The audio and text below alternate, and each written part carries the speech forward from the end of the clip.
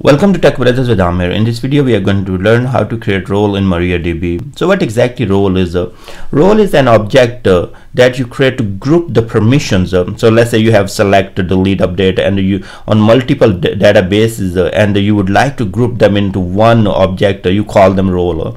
Once you create that role, have the permission assigned to that role. Now, whenever you create a new user, you do not need to go to each of the database and provide those permissions individually to that user. What you will do, you will assign that user to the role. As the role has all the permissions already, then user will be able to access those objects according to the permission. Now let's learn this by using an example. Let me connect to the MariaDB by using a root user. And from here, what we will do, we'll create two users first. Okay, so I'm going to go ahead and create two user, create user, and I'm going to call that one user TB, and at the rate localhost, and identified by password. So provide the password 123, and let's create another user called TB. Okay. And from here, I'm not providing the permissions to these users individually. I'm going to create a role and then use that role to assign to these users. So first of all, let's take a look on our databases. So show databases will give us all the databases. I have HR database and I have Tech Brothers database. So what I would like to do, I would like to create a role and then provide a select permission on HR, and then on Tech Brothers I would like to provide select, delete, update, and insert permission to that role. And then finally we will assign that role to the TB. In case if I do not have a role, what I have to do, I have to provide permission to TB on HR, then I have to provide permission to the TB to the Tech Brothers. The same way I have to repeat the process. So I have to provide the permission to TB1 on HR, that will be select permission, and then again I have to provide select, delete, update, and insert permission on Tech Brothers to the TB. So think if I have 20 different users, then I have to keep repeating the permissions for each of the databases. But in case of role, I will create a role, provide the permissions, and then just assign that user to that role. That will make our life easy, and it is really get very easy to manage when you have a lot of users and you have a lot of permissions. You have to kind of divide to the users. Now, okay, so we will say create role, that's the syntax, and role name. I'm going to call this one, let's call this, this is sometimes hard to come up with the right name. So we will say my role, let's say call the DB role. Okay, so we created a role and we named it DB role. Fine. Now second part is granting the permission to this role. So we'll say grant select on, and we have HR.*2 and to who? Role, not to the user. So because all the permission will be provided to the role first, and then role will be assigned to the users. Okay, so fine, this is done. Now we would like to provide select and update, delete, insert on Tech Brothers, and all on .asterisk means all the tables. Let me put in the middle so you can see a little bit better. Okay, now to all the tables, to who? To the role. So we are assigning these permissions to the role.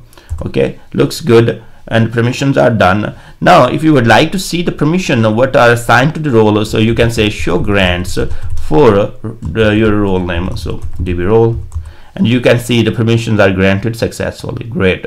Next part is now you are going to assign the user to the role. So we'll say grant DB role to user, so it is TB @ localhost That's all.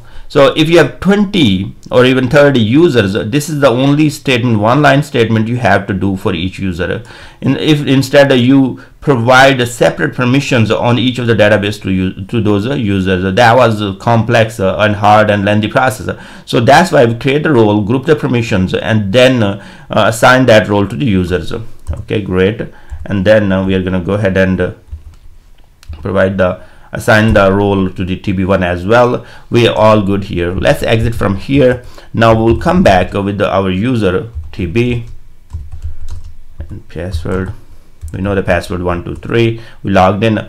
Now if we'll say show databases, it should show us the databases, right? Because we have created a role that has permission on HR and TechBrothers database, and we assign that role to the TB. But when we connect it to the MariaDB with the TB, it is not showing us the databases, because when you log in, it does not assign the role automatically. So you have to say you have to set the role once you logged in. So you have to say set role and role name. So maybe your user is a part of multiple roles.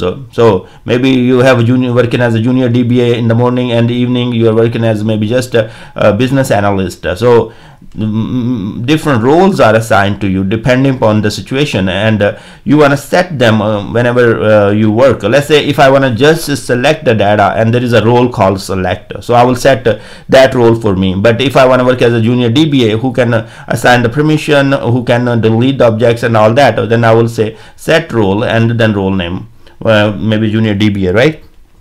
Okay, so in our case right now we have only one role, so I said set role DB role. And one more thing I would like to even do before, so if you want to check your current role that's assigned to you, you can say current role, and you see that it is null because it is not assigned. So you have to set it DB role, and now if you run this statement, you will see you have a DB role assigned to you or set to you. Okay, now if you say show databases, you should be able to see all databases, but a role has permission on them and you are added to that role. So now we know that we have select permission on HR, so we'll say HR dot department. That's the one of the table I have there. So you can see, you can select the data.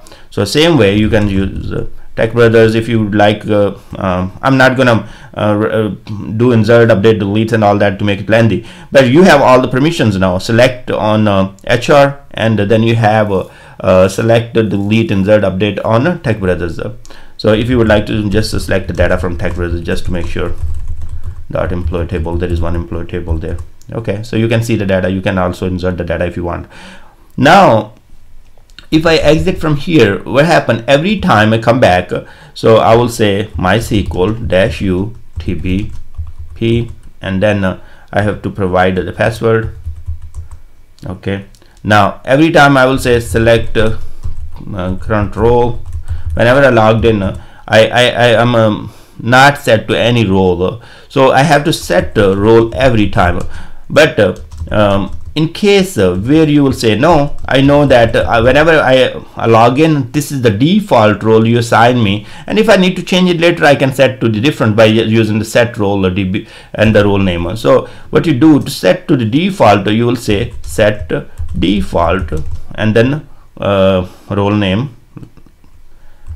I believe that's the set default role and role name DB role, otherwise we have to see the statements. Okay, good. So you will say set default role and DB role. Now you exit from here and come back with TB. What happened? The default role will be assigned to you. That's our DB underscore role. So if you will say select current role,